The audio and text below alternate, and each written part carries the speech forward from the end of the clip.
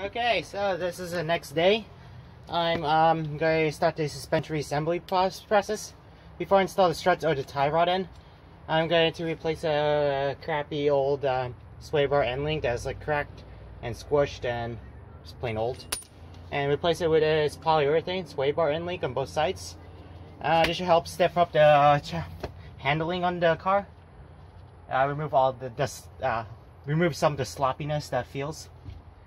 But before I install this, I'm going to grease it up a little bit, and I gotta install it loosely because this is the you have to torque it down once there's a load on the suspension. You cannot. It's a bad idea to torque it down while the suspension is in the air, because it will not be loaded and it will cause binding issues. But so let me first get the grease and then I'll lubricate this. Don't you just love it when you lose video footage, especially when it's your fault? Well, my fault.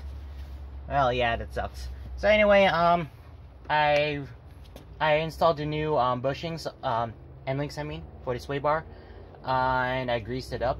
And I noticed that the mounts, sway bar mounts, are binding. So I took them out and re-greased them and put that back in loosely. I'm gonna do final tightening once I have the weight on the front suspension. So next thing I'm gonna do, install the front struts.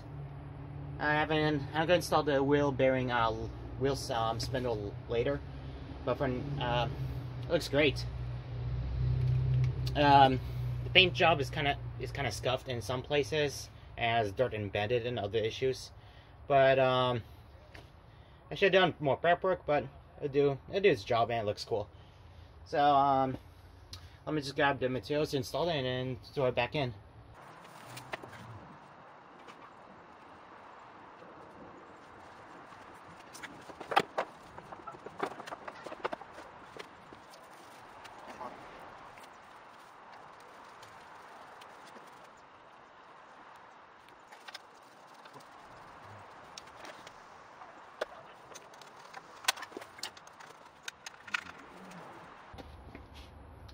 Okay, strut is installed. Feels nice. Ignore the clack, I pulled it too far. But yeah, next I'll install the outer tie rod. I'm gonna do alignment off camera, and then I'm gonna install the wheel bearing.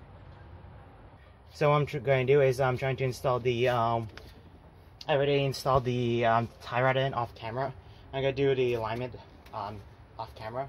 But for now, next thing I'm gonna do is I'm gonna install the wheel spindle and brake disc. I already repacked it with grease.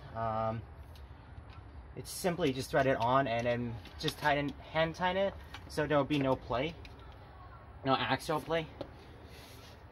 And then that's it. Just put back the brakes, and then there you go. Oh, almost forgot dust shield.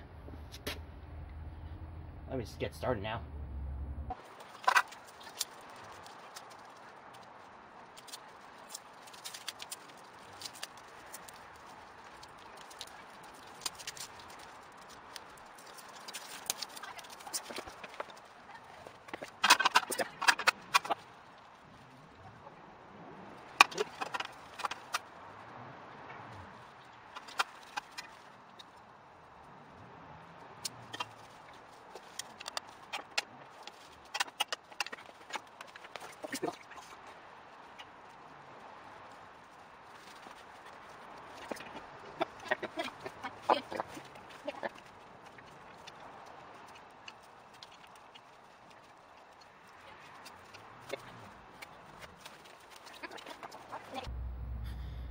Okay, so I got the spindle back on.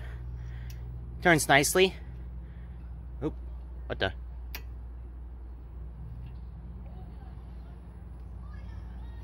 Turns nicely now. It jammed on something, but it's fine now. Maybe it's a cotter pin. I don't know. Oh well. But it turns nicely now. So I gotta put the other side off camera and the brakes off camera. So I'll just show the final engine start. Oh yeah, the new ignition coil came in the mail.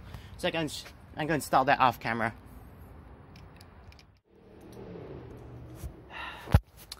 This is a few days later.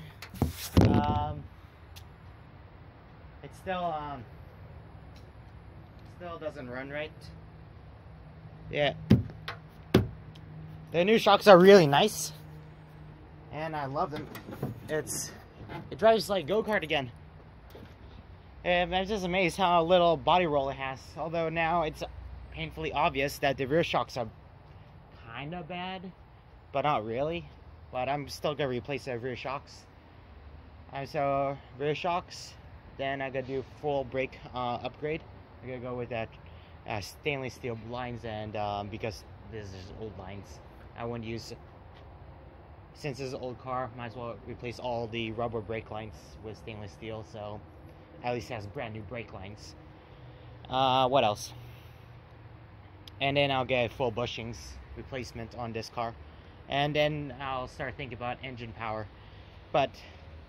And also right now it's set in factory default tie rod length, so surprisingly it drives straight and it drives actually pretty good. But I'm going to do a proper alignment later because the car's going to be sitting, and the reason why it's sitting is it's still misfiring. I do not know why it's misfiring, but actually do know why. I think I do know why it's misfiring.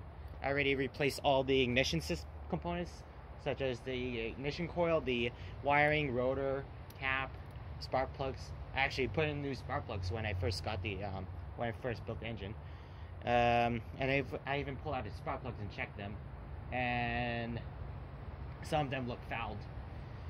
And after replacing everything in the ignition component, and then also doing an ECU diagnosis says it's fine, but this is an 80s car. It has a pretty dumb ECU. It's smart and dumb at the same time.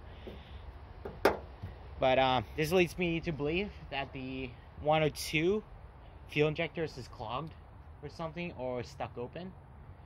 And so next episode, what I'm gonna do is I'm gonna take off the upper intake manifold and take out the fuel rail, and I'm gonna start cleaning all the injectors, and then hopefully the misfire goes away. But at least besides the misfiring, it seems to run smooth. So also one more thing, my new fuel pressure sensor stopped working properly. The oil pressure light is stuck off now. Oil pressure gauge works perfectly, but oil pressure light is stuck off, and I even verified with my multimeter, and I even shorted out the wiring, and then that the light bulb on the oil pressure light works fine. It's just that the sensor broke, so I have to get that R made. It's so stiff now. This is logical projects. So much stuff to do.